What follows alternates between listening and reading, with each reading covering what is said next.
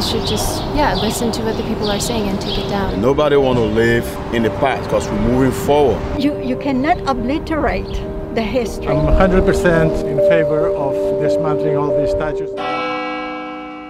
One of the first things I thought about with Take James Down was obviously the removal of white supremacist statues across the United States, and as we saw with Sir John A. Macdonald, in Canada as well.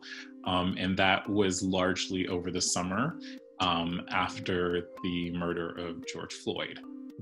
There had been student movements sort of centered around these monuments that reflected the institution's history and commitment to colonialism, slavery, genocide, but also encapsulated lots of other things. I would be very suspicious living in Canadian society if I didn't see the names of slave owners and other individuals who might have done things that we know were atrocious, right? In fact, when I was working on my PhD at Yale University, an issue that had been bubbling sort of exploded, and that issue had to do with one of the residential colleges named after John C. Calhoun. But Calhoun was also the architect of the Confederacy, the architect of white supremacy as we saw it.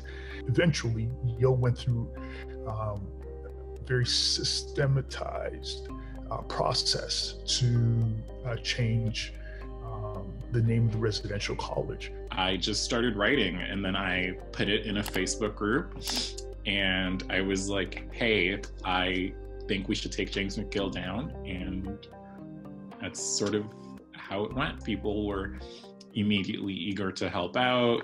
And so I co-wrote the petition itself, and so the Black community at McGill had a really big role in editing and making sure that the petition reflected what they wanted and what they needed. Taking down the statue was the primary goal, so to speak. The funding for the African Studies program is one of the first things that came to mind. Also, the BSN over the years, over the decades, really have taken so many responsibilities of and kind of fulfilling the needs that the university should be fulfilling. The EDI plan, which also emerged from conversation with Black alumni, we realized that, like, if we are asking for change within an institution, we have to use the same language.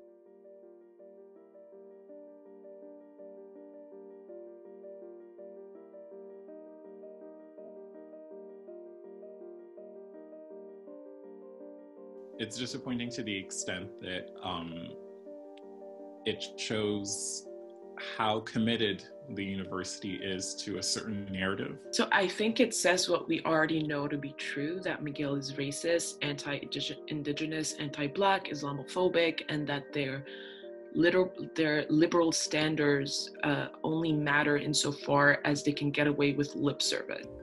Perhaps if the institution commissioned statues of individuals who had been enslaved alongside James McGill, I think this is a proper rendition of what has happened, because a plaque is not something that's easily accessible to everybody, right?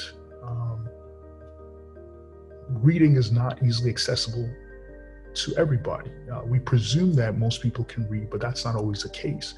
McGill kind of bets on us compartmentalizing different struggles and resistance, of like kind of isolating indigenous struggles from black struggles and from like Muslim struggles and from, when really they're all connected. And so, you know, like when we ask for the James McGill statue to be taken down, that it doesn't stop there.